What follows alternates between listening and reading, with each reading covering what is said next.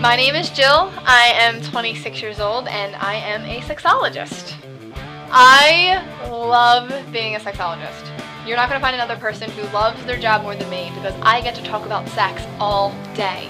I am on a mission to teach the world that sex should be fun and pleasure is good for you. I teach sexuality at colleges and universities on topics like the politics of female sexuality and body image. I also teach sex education and empowerment informally in people's living rooms.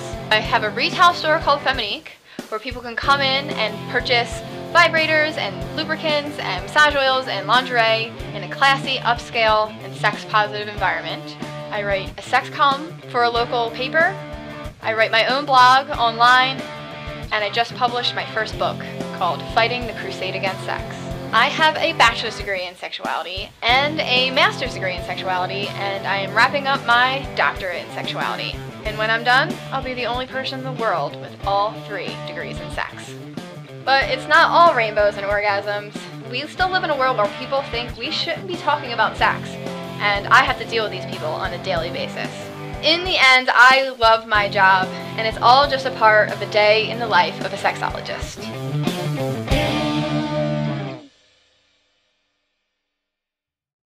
I came over to my mom's house today to help her make penis and vulva cupcakes for Feminique's 4th birthday tomorrow.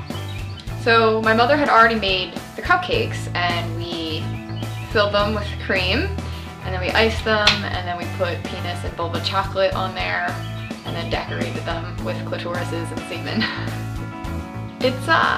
It was fun. I mean, I haven't been creative like this in a long time. My mother is extremely talented with her cake making, and it was really nice to be able to help her with this process. This is her first major cupcake project, so I wanted to give her a hand with that. And it was fun. It was not something I would want to do every day, but it was nice to hang out with my mom and help her with that.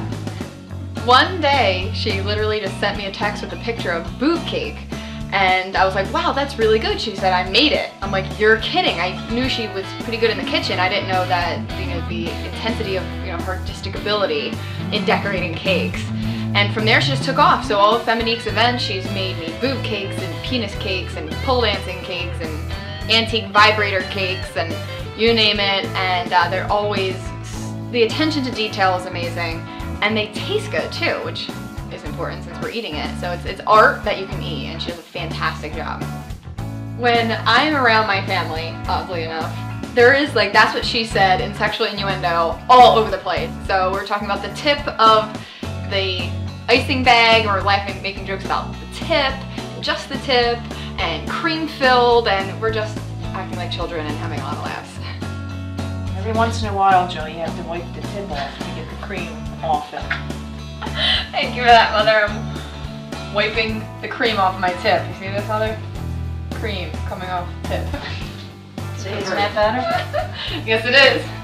My mother is very proud of what I do, and it's really nice to have such a wonderful support system with my family.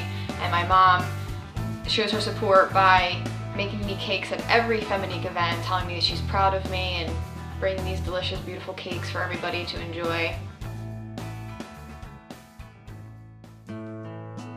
I do remember being about 15 or 16 and bringing my parents, I don't remember which one, a copy of Cosmopolitan magazine and showing some sex article saying, if you're gonna please your man, or whatever type of sex tip they were giving, do this, says so-and-so, PhD, author of blah, blah, blah. And I'm like, I want to be that person that when Cosmo needs sex advice, they want to call me. How do I be that person? So I remember talking to my parents about, how do I get a PhD in that? Help me find a school so I can study sex. So that was about 15 years old. And I remember them being like, cool, that sounds like fun. Yeah, the world needs more of that. Jill has known since, I think, 10th grade in high school that she wanted to be a sexologist. And, in 10th grade, when she first told me, I was like, yeah, she's going to change her mind 100 times, like most kids do before she gets out of high school.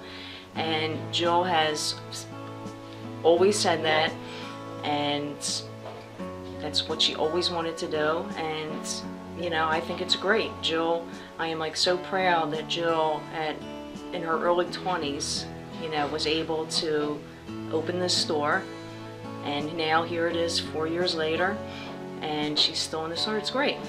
I can remember when, you know, she came home from health class, and you know, they had the talk in health class, and she came home with her little baggie with the deodorant and the pads in it. And, you know, I was like, oh, what's that? And she literally was like, put her hands over her ears and said, I don't want to hear you. And ran up the stairs and just refused to talk about it. It's fascinating to see her evolve from that to a sexologist, you know. The next step is taking 3 big boxes of cupcakes and traveling an hour back to Feminique without ruining them. That's the goal.